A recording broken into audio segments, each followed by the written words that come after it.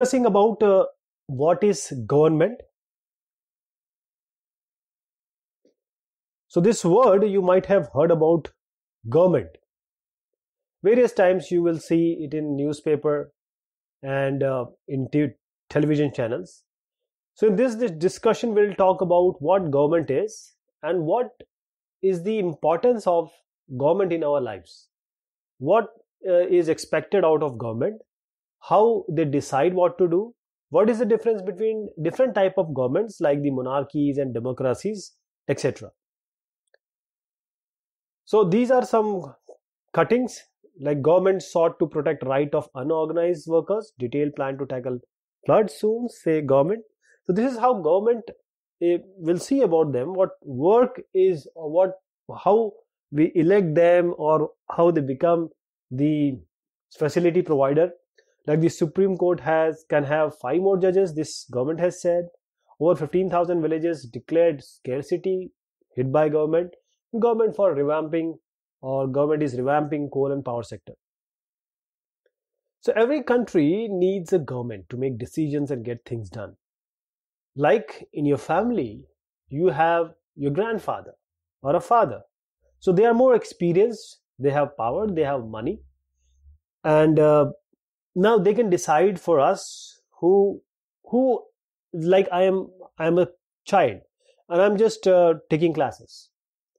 I cannot decide on my own, so I need someone in my family. Similarly, when we talk about a country, we need government. So these can be decisions about where to build roads and schools, or how to reduce the price of onions when they get too expensive, or the tomatoes, or ways to increase the supply of electricity. So the government also takes action on many social issues. For instance, it launches several programs to help the poor. It does other things such as running postal and railway services. So the government also has the main job to protect the boundaries of the country, that is national security, and maintaining peaceful relationship with other countries. And it is responsible for ensuring that all its citizens have enough to eat and they are having good health facilities.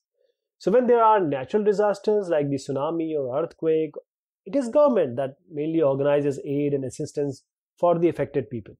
So if there is a dispute, or if someone has committed a crime, you find people in court, and courts are a part of government only. You may be wondering how government manages to do all these things and why it is necessary for them to do. When human beings live and work together, there needs to be some amount of organization, planning, so that decisions can be made, right? So some rules have to be made that apply to everyone. For instance, there is a need to control the resources and protect the territory of the country so people feel secure. Governments do this on behalf of their people by exercising leadership, taking decisions and implementing these among all the people living in their territory. This is the Supreme Court. These are some example of the institutions that are part of government. This is the Supreme Court. This is Indian Railways. This is Bharat Petroleum. So what are the levels of government? Now, well, you are aware of the government which we just talked about. Now, you know that the government is responsible for the different aspects, different things. So how do the government is responsible, or how does it manage? So the government work at different levels. At the local level, at the level of the state, and the national level. So the local level means in your village, your town, or locality. The state level would mean that which covers the entire state. Like say, we have 29 states, and each state you can take. Like Haryana and Assam, and the national level relates to the entire country, the whole country, the federal word you can use. We will talk about how local level government functions, and how you go into the next few discussions that how government will function at the state level and central level. So this is the national level. Delhi is our capital, so you'll find the government mainly in this location, means we have parliament here, we have various ministries here, the people or the elected ministers sit here in our country, because our country is democracy. And these are the state level. We have 29 state and various these 7 union territories.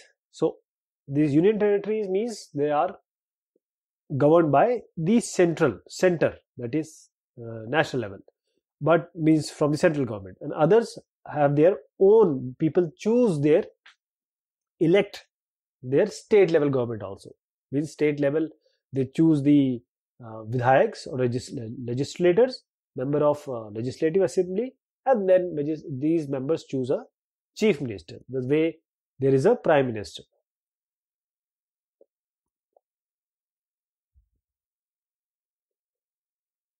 The laws, rules, and the government. So government makes laws, and everyone who lives in the country has to follow these. And this is the only way government can function. Just like the government has the power to make decisions, it has the power to enforce these decisions as well. For instance, there is a law that says that all person driving a motor vehicle must have a license, DL, driving license. So any person caught driving a vehicle without a license can either be jailed or fined a large sum of money. So without these laws, the government power or government's power to make decision is not of much use. You can think of an example of another law. What do you think? It is important that people abide by this law? We'll talk about these when we are doing the question answers.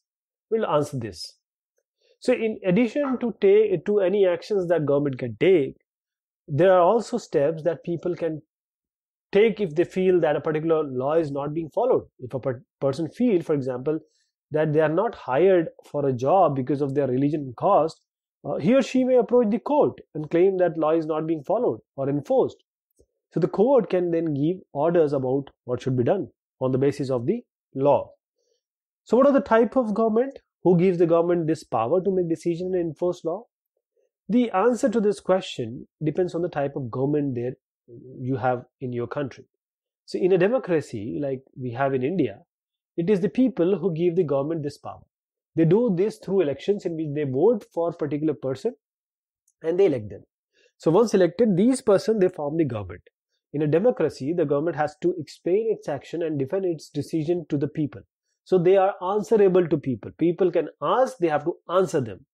So another form of government is monarchy. Monarchy, that is, you have a monarch, say king or queen. Monarch has the power to make decisions and run the government.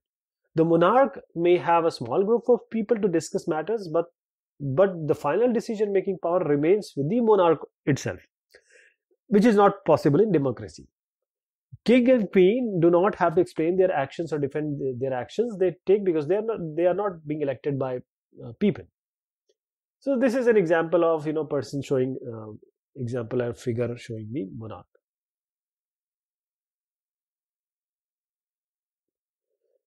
So again, these questions we are going to do when we'll talk about the question answers of this topic.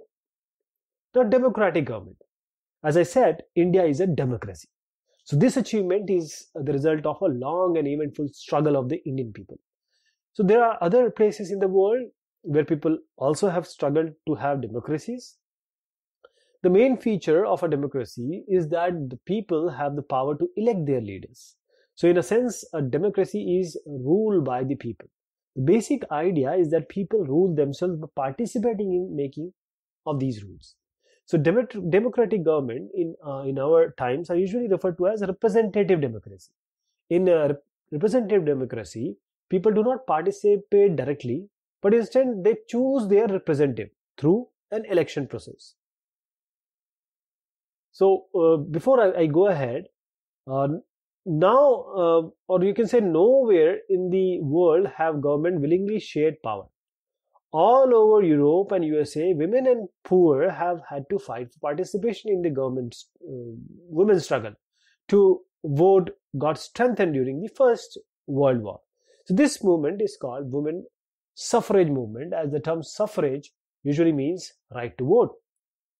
So during the war, many men were away fighting, and because of these women were called upon to do work that was earlier considered men's work. So many women began organizing and managing different kind of work. So when people saw that this, they began to wonder why they had created many unfair stereotypes about women and what they were capable of doing. They can do everything.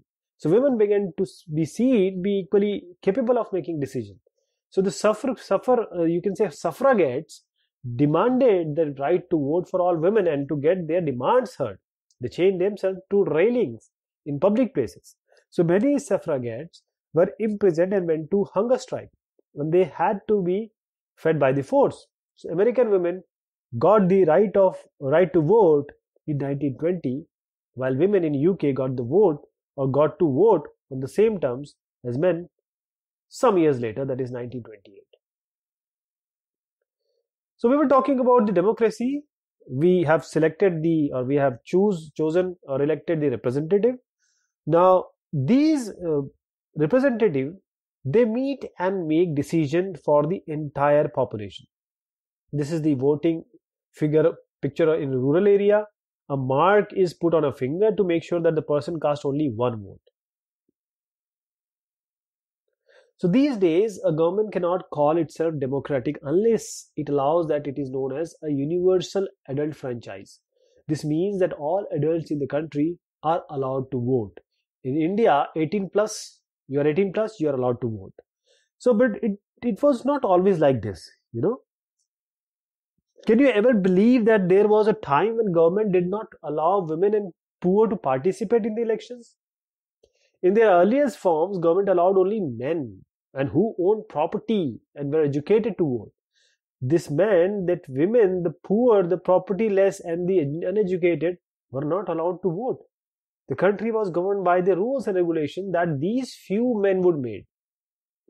So in India, before independence, only a small minority was allowed to vote, and they therefore came together to determine the fate of the majority. So several people, including Gandhiji, were shocked at the unfairness of this practice and demanded that all adults have the right to vote. And this is known as universal adult franchise. Writing in the journal Young India in 1931, Gandhiji said, "I cannot possibly bear the idea that a man who has got wealth should get the vote, but a man who has got character but no wealth or literacy should have no vote, or that a man who honestly works by the sweat of his brow day in and day out should not have the vote for the crime of being a poor man."